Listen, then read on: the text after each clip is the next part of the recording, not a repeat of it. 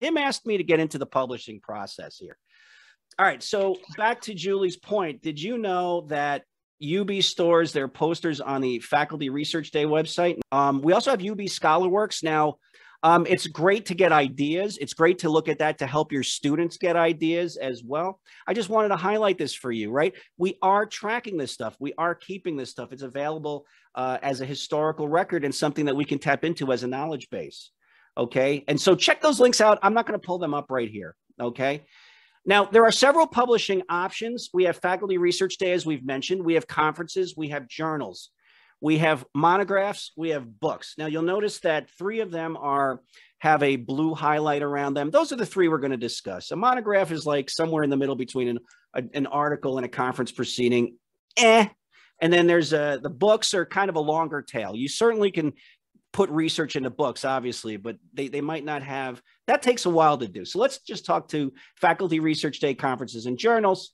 So Faculty Research Day, just want to remind everybody, I think you've heard it plenty. A poster is a published work.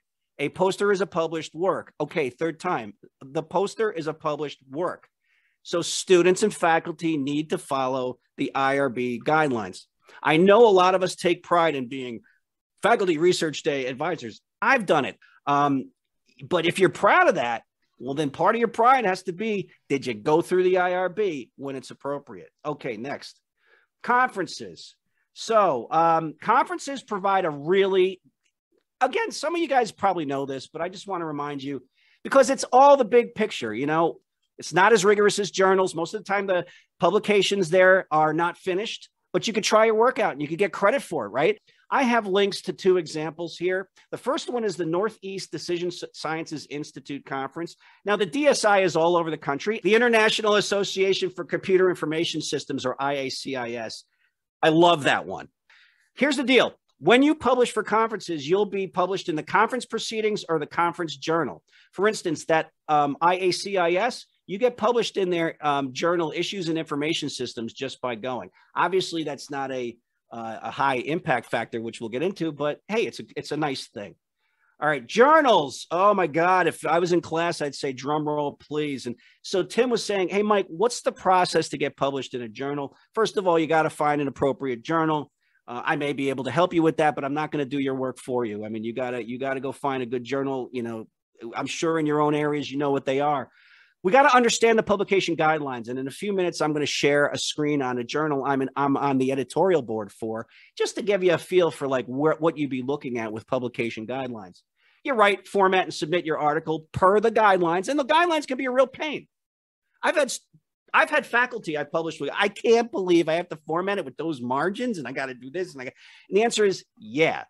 Yes. So you want to follow the guidelines or you won't get accepted. Okay. You wait for peer evaluation feedback, you apply the recommended changes, and then you resubmit. Note what I just said. You're not going to be done the first time through. There's going to be a good journal will have a peer evaluation, and you're going to have to take that feedback in, adjust your paper, and resubmit. And then you hope for, let's do a little can-do attitude here. You expect acceptance. And again, when you're doing a journal article, you really do need to follow the IRB again. Now, I do want to mention, Ali and I were talking about this. In fact, it's funny because I had this in mind prior to his and my discussion at graduation. We were talking about publishing, and we mentioned how long it is between responses. You can expect a really long lead time for when you submit to a journal and when you get a response, up to a year, up to a half a year sometimes. It depends on what their pipeline looks like, et cetera. But I've seen it. One time I published with Nikki Wingate. It was literally a year for the whole process to go through. Okay. That's the negative of a journal, right? Because people say journals are a little stale. Well, that's the reason why. Okay. One of the reasons. All right. So now I want to get into, you guys have heard about the impact factor. So from the Taylor and Francis website, the definition of an impact factor, it's the average number of citations received by articles in a journal within a 2-year window. So earlier, Tim talked about the A, B, and C journals. Generally speaking, the higher the impact factor, the closer it is to an A journal. Okay. The lower the impact factor or no impact factor, it's going to be a C journal and everything in between. So for example, if you look at this right here for 2019 impact factors that are released in 2020, the calculation was the number of citations received in 19, okay, for content published in 17 and 18 divided by the total number of articles and reviews published in the journal in 27 and 2018. So Journal of Computer Information Systems, it's a nice journal. It's got a 3.4 impact factor. It's reasonably potent. So journal metrics. So you go down to journal metrics, you see the impact factors right here. Okay. Submit. This is what Tim was really asking me to focus on quite a bit. So there's a submission site here, but you'll always see instructions for authors, right? And the editorial policies. I am not going through this in detail, but you definitely would step through all this stuff, writing guidelines, style guidelines. That's what the whole margin thing, et cetera. And this is a pretty potent journal. Sometimes really good journals just don't have impact factors. You know, Ali, I hope you don't mind me mentioning this, but Ali had mentioned that he had submitted to what looks like a good analytics journal, and one that our buddy, the same Phil Myman, submitted to. I mean, he's bona fide. We all remember him. But it doesn't really, it has kind of a low impact factor because it's just getting off the ground.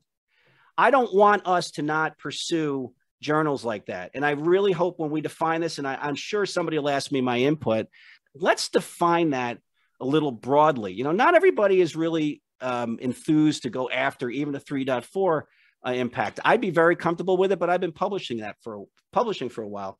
So here's one. It's called Issues and Information Systems. I've already alluded to it.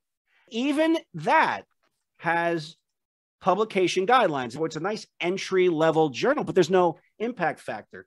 Yeah. But look at, you still have all the submit. Here's all the old ones. You could find my work out here, IACIS. But what you can do is go in and let me see, publication instructions for authors. And there's your publication authors, first submission, formatting instructions, all that kind of thing. When you publish, that's how you go about it. First, you find your article, then you just submit. And it presumes that you've already done your research.